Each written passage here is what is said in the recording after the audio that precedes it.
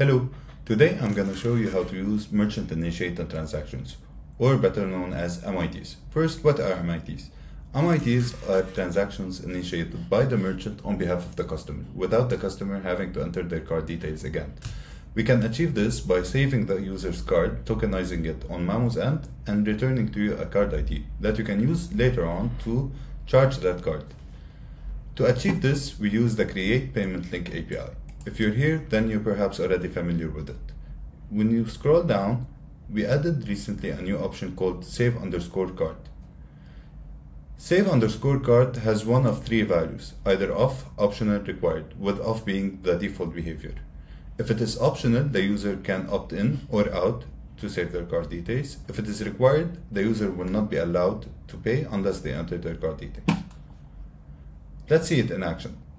This is a sample payment link that I just created with 499 USD as the amount and safeguard required. When I go to the payment link returned in the response, I will get the following page.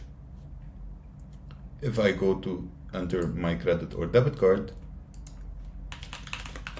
and enter my details,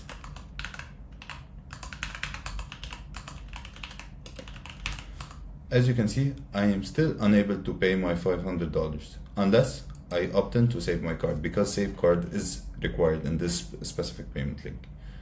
Once paid and the charge is successful, you can get that card's ID by either using webhooks or by fetching the charge details.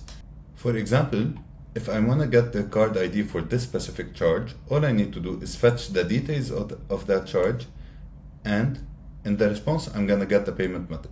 The payment method object contains the card ID, the type, the cardholder's name, last four digits, and origin. I can take that card ID and then pass it to another API called Initiate Payment. Initiate Payment takes the amount, the currency, and the card.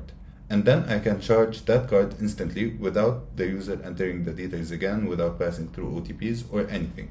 Completely seamless payment. And to see more about MITs, you can go to our API docs and go to the Initiate Payment API. Here you're gonna find an explanation of how it works with a sample that you can use and play around with. Good luck.